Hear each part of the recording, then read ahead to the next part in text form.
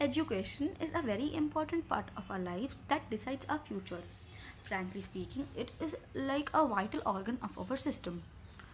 Then why are there some people who are deprived of their rights and are not able to access opportunities to gain education?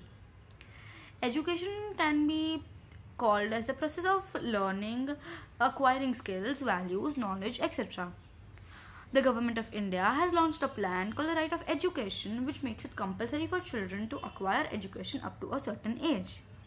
Also, there are certain NGOs that work towards the development of education in rural areas as well as sponsor and finance education for the underprivileged ones.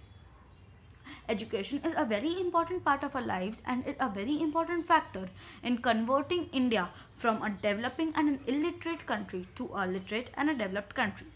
So let us take steps so that we help and reduce the rate of illiteracy in our country and increase the literacy rate. Thank you.